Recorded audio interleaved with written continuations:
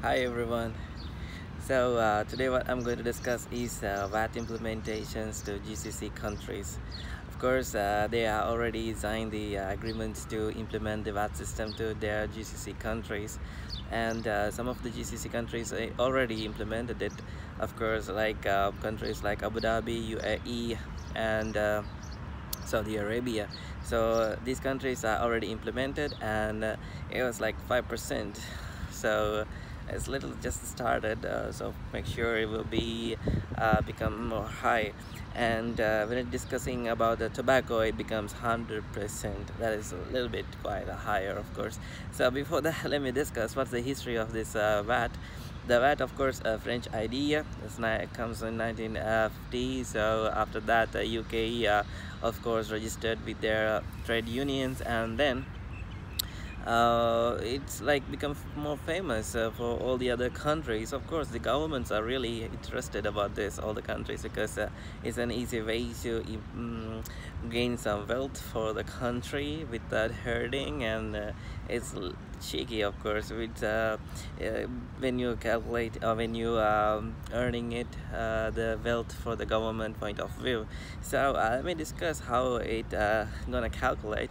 So if you know, when you're operating a business, you have customers and of course vendors.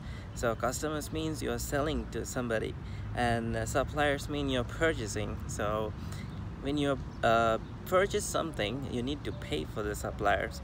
So how the VAT come into this situation is, when you are purchasing, you have to pay for your suppliers, and when you're paying it, you have to pay the amount for the value of these goods.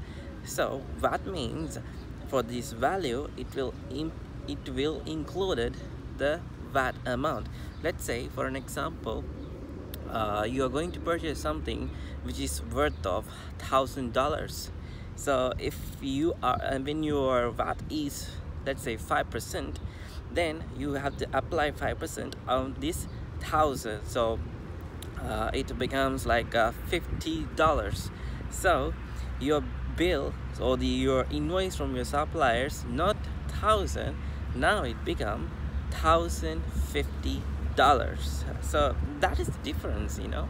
So now we'll leave the supplier for a while, and let's take a customer into this story. So you are going to sell these goods for your customer, then you have an invoice for this customer for this value. So let's say your invoice value is 2,000. Now what you're going to do is, if you are registered for VAT, you have to apply VAT on your invoice. So your invoice amount is 2,000, VAT is 5%, so which means VAT value is 100. So what's your invoice value? Of course, it's 2,100.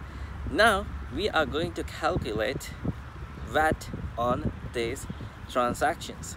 So you know, you purchase something and the VAT amount is 50, and when you're selling, you got VAT charge on $100. So we call, when you're purchasing something, you apply VAT, so it become input VAT, and when you're selling something, we calls it as output VAT. So output VAT is $100 and input VAT is $50, as per this our story, our example. So your charge VAT amount is 50. So how you calculate it? You got 10 and subtract your input VAT 50, which is already paid, and you got 50 balance you need to pay for your government. So that's how it works. So if you want to more discuss on this, click the subscribe button, and as well as just leave a comment below. So I will discuss more on this very good examples and easy examples, and what's really going on with GCC countries. Okay, so just leave a comment you want more videos on this, and let me do some other clips as well. Thank you.